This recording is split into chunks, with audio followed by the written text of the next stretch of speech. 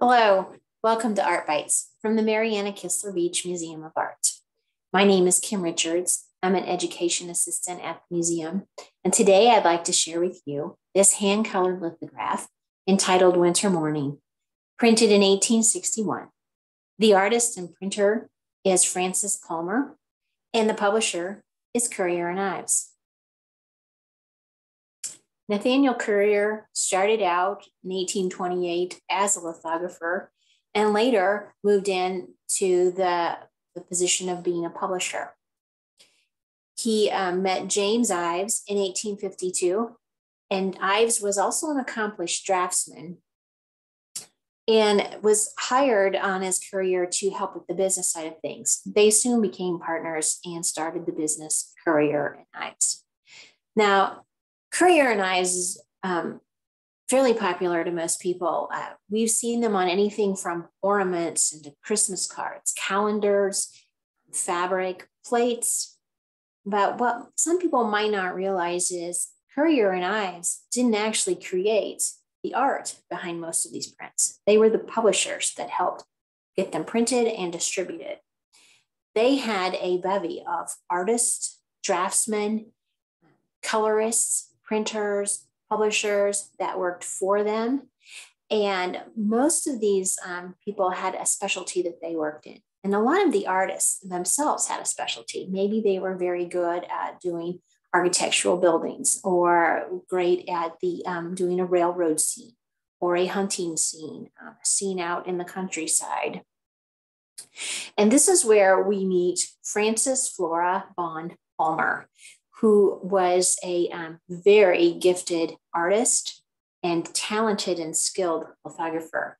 She started working for Currier and Ives in 1849 and did a lot of different things for them.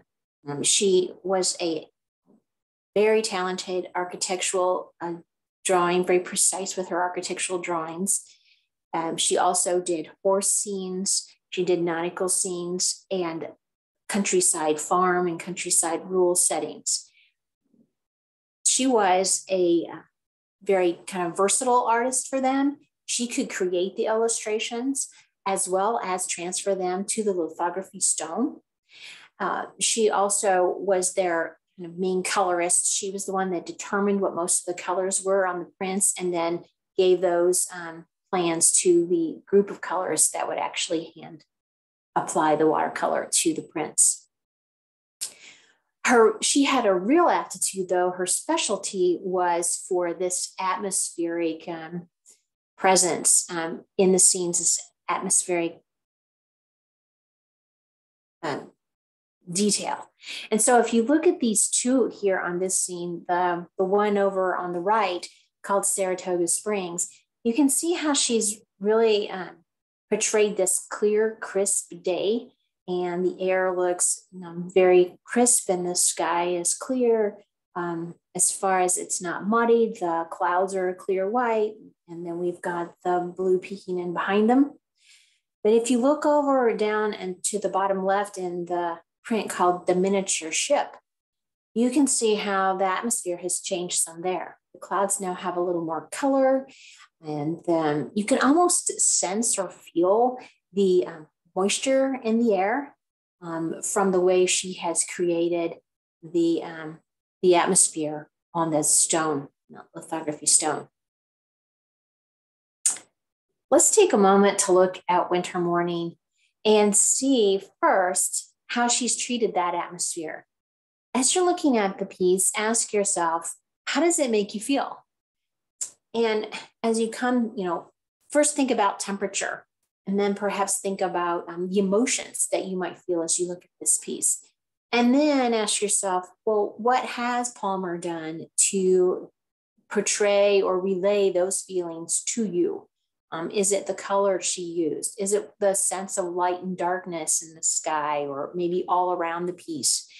And just kind of give that some thought. How has she relayed what a winter morning might be feeling like to you? Secondly, I'd like you to just take a moment to take in all of the details. What an accomplished lithographer Palmer was to add all of these little textural details and minutia that really helps fill this image with such interest. There's icicles, there's frost on the window panes, there's texture on the sleigh blanket. And there's many other details in this piece that could easily have been left out and it would still be a complete composition. But she manages to get all of this interest in the piece. So take a moment and see what else you can find. I would encourage you to go to our website, beach.kstate.edu, and look at what else we have for Currier and Ives prints. We have a collection of Currier and Ives prints that are all attributed to Fanny Palmer as the artist. And thank you for joining us for the Art Bytes.